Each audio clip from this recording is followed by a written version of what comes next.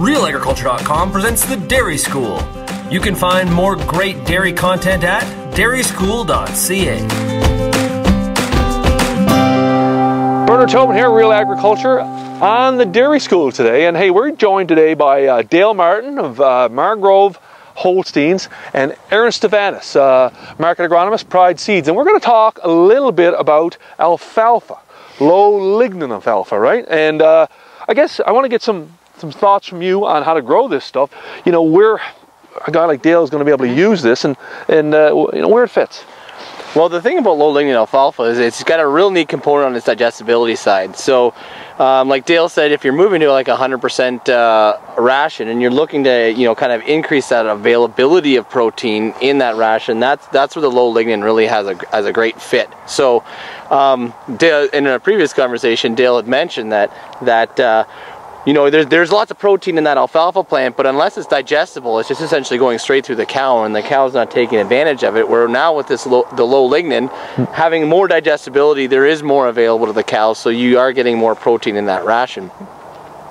Well, tell me about, I mean, like obviously now this is the first year for low-lignin alfalfa commercialized in Ontario and Canada, and we're standing in a pretty nice field of low-lignin. Tell me about what you're seeing here, growing here, and from an agronomic perspective.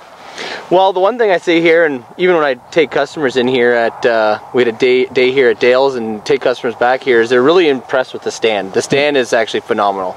And a big part of that is a high seeding rate. We've always, alfalfa is, you know, in the long run, the first year fairly expensive to plant, and so people usually back off on their planting, on their seeding rates, because to save a little bit of money. But time and time again in my career as an agronomist, I've seen that actually keeping that seeding rate at least to that 20 pounds per acre is where you want to be, because that thicker stand just makes it more lush. You have less spots in the field, and the alfalfa just seems to do better on those higher planting seeding rate. Awesome. Now, this is your first field of low-lignin. Dry here this year, but you said you're really pleased with it. Tell us about what you've seen. 3 cuts, for example, and the quality.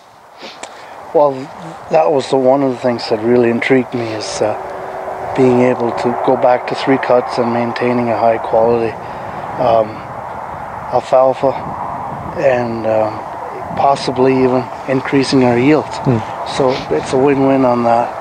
And what we're seeing in with the cows is, I realize we only have 1 year feeding of it, but the cows, we've seen a higher protein milk component on the cows, and so if that would be another huge benefit if we see that in coming years. Yeah, and you were talking about digestibility and you know, feed intake. I mean, if you can get that higher number of protein prior into a cow with less volume, I mean, that's just got to make your ration that much more powerful.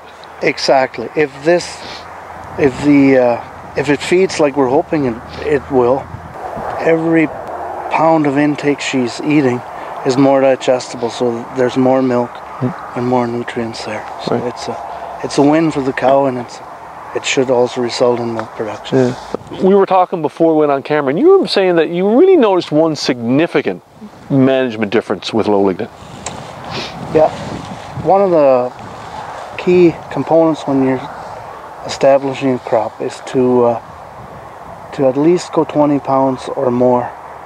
You may think it's too expensive and pull back on your seeding rate to 15 pounds, but then I believe you're going to be distorting the full benefit of the low-lignin, because the denser you can get the crop, the less branching of the alfalfa you'll have, and a more digestible crop to feed the cows. Final thoughts from you on, you know, where this crop will go next year and the years ahead? Well, and that's the one I kind of want to, you know, look at the summary of some of the stuff we talked about. We talked about feeding a little bit less, we talked about yield, and we talked about you know, protein levels. The one thing that's also good that we didn't talk about with the low-lignin alfalfa is the ability to kind of push it a little bit longer. So as you let your alfalfa mature a little bit longer, you're getting more biomass, which means more yield. The thing with conventional alfalfa previously is as soon as you start to get closer and closer to that flowering date, you got a more woody, tougher, not as digestible alfalfa product, which isn't as nice to feed. But now with the low lignin, we can push that a little bit longer, take it to a 10% bloom, which means more yield, and we keep the NDFD, so the digestibility of it, fairly stable across. So you're getting a little bit more yield out of it, and that's where Dale had mentioned we can get away with 3 cuts instead of 4. And that also means more longevity of the field, because you can actually push your crop to say 4 years instead of 3. So a little bit more out of it. So I think there's a lot of wins all around.